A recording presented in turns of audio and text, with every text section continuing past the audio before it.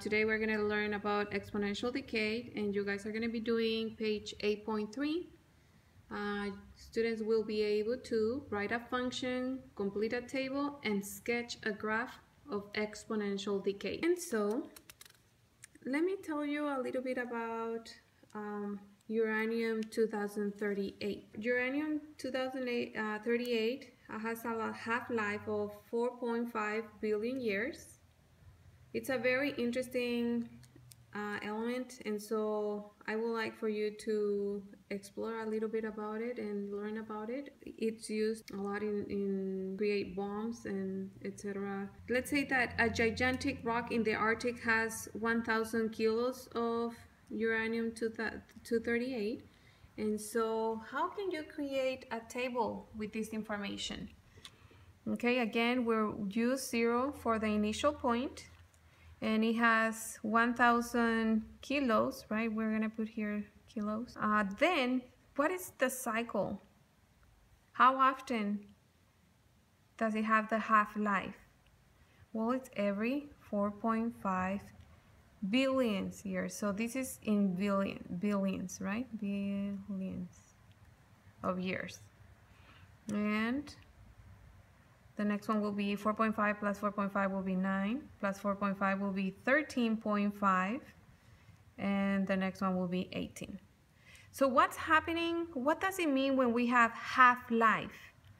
It means that we're going to have half of the matter in there. So it's going to be, if it's 1,000, after 4.5 billion years, we're going to have 500 kilograms.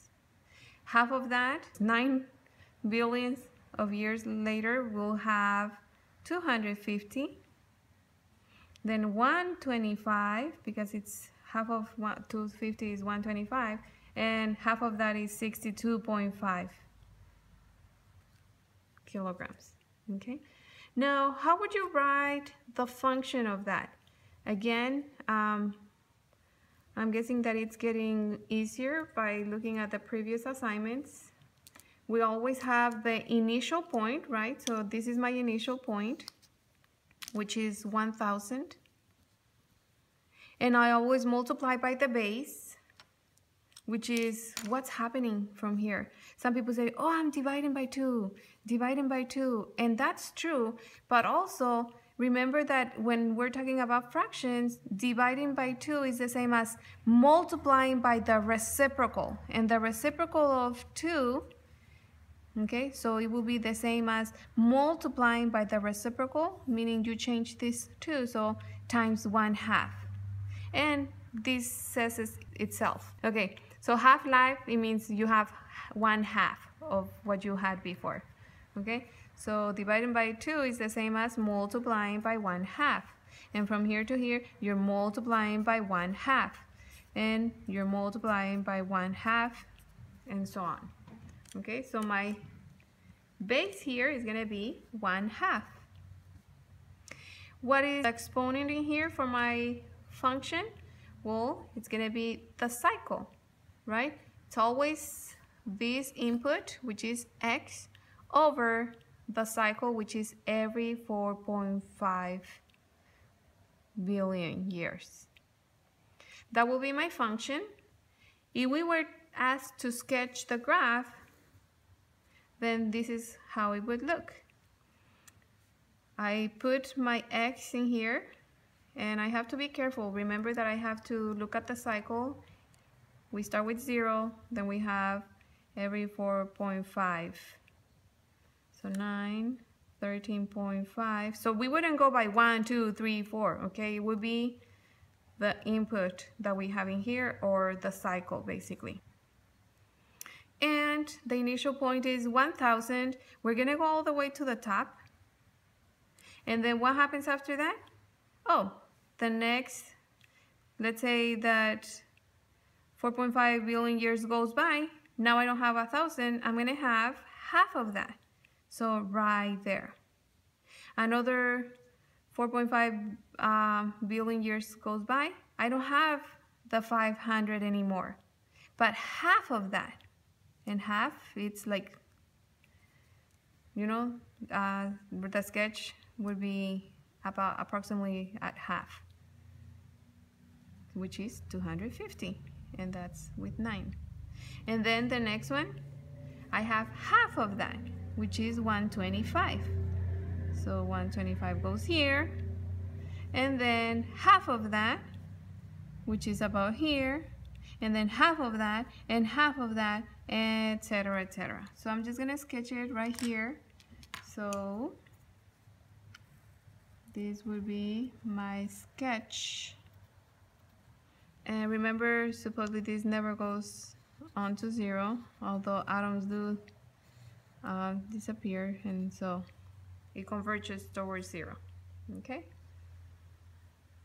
This would be years in billions, right?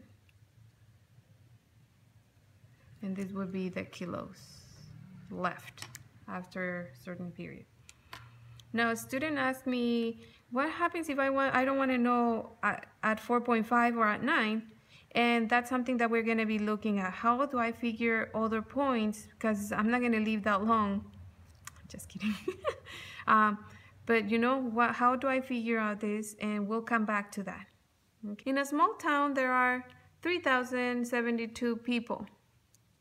Every 10 years, 1/4 of the people leave, either to better life or to another place. But that's what happens. Every decade, every 10 years, 1/4 of the people leave. So how would the function look for that? What will be the initial point? Well, the people that we have right now, which is 3,072. And then what's happening? 1/4 of the people leave. What does that mean? How many people do I have left in town? That will be 3/4. Okay, and how often does that happen? I'm going to put X over every 10 years. Remember, this is the initial point. This is my base. So what happens after 10 years? I have 3/4 of the people left. After another 10 years, I have 3/4 of those people left in here, and so on. And that happens every 10 years. Okay, that's the cycle. So for my table, I start with the 3,072 people. Now I have my calculator in here because I'm going to show you what we can do to make it easier for us. What you can do is multiply 3,072, and we're going to multiply by this fraction, and you can do it either with as a fraction or as a decimal. So you can say 3,072 times, you open parentheses, and then you put 3 divided by 4, close your parentheses. That's your decimal right there. So if you don't feel comfortable by opening parentheses, you can just multiply by 0.75. Close parentheses and then put equal. That's the people who are left in that town after 10 years. So it's going to be 2,304. Okay, and then again, I either multiply by 0.75 or I multiply by 3/4. Okay, times 0.75 equals 1,728.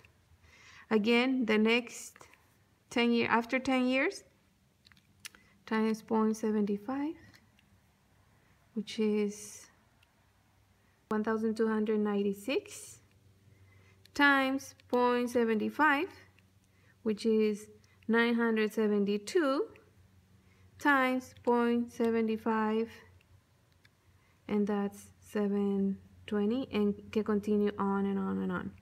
Okay, again, how do I get this? You can first figure it out, and I'll show you, because right now it came out by putting the parentheses, but all you have to do when you're converting a fraction to a decimal, you just put the numerator divided by the denominator equals, again, numerator divided by denominator equals, and that gives you the equivalency in decimal form.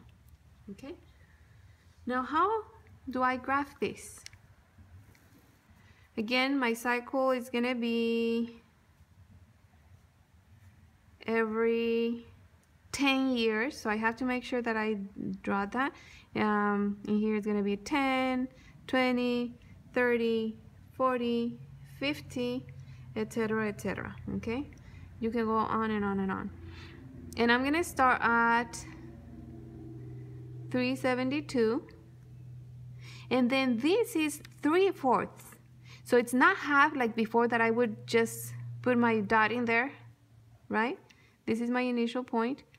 It's actually 3/4. So it's, if this is 1/2, this is half. So I need the 1/2 plus half of the other half. So that will be the 2,304. So that's where 3/4 will be. Basically, I just divided this into 4 equal parts, right?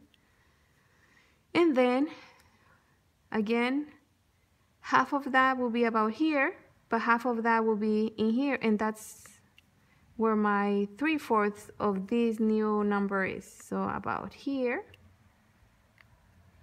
And so we're gonna put 1728 in here. And half of that will be about here, and half of the half makes it 3/4. This will be the 3/4. So about here, which is 1296. So my line will be about here. And then again, 3/4, which is the 972, about there. And then again, about here, 729. Okay, and about 3/4 of that would be about here, and so on. And so my sketch would be like this. Whoops. That's sketchy. Okay, and so we'll continue and continue and continue and continue until it converges to 0. Okay, thank you so much, and I hope this video helps you. Goodbye.